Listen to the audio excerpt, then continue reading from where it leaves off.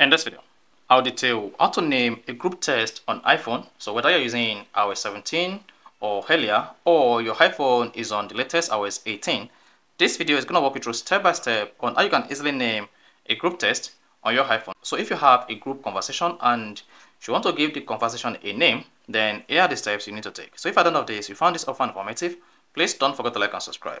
First, just need to open the Messages app on your iPhone and go to the group conversation like this, then click on it.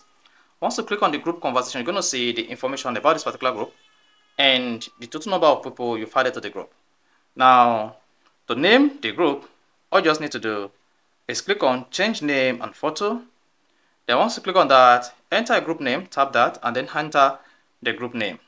So just go ahead and enter the group name, whatever it is. Then once you've entered it, click on the done button at the top right. But before then, you can just add an image to use it as the favicon or whatever. Then come here, you can just choose emoji for that as well. Then click on done. Now once you type in the name of the group, go ahead and click on the done button at the top right. Then once you hit that, then tap the done button again at the top right.